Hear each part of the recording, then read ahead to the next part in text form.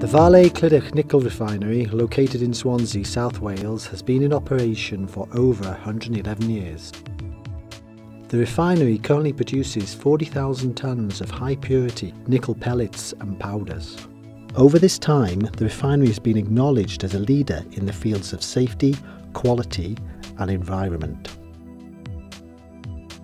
We are now extremely proud to have been awarded the coveted Shingo Silver Medallion, demonstrating that our refinery is a world-class centre for operational excellence in the production of nickel and nickel products.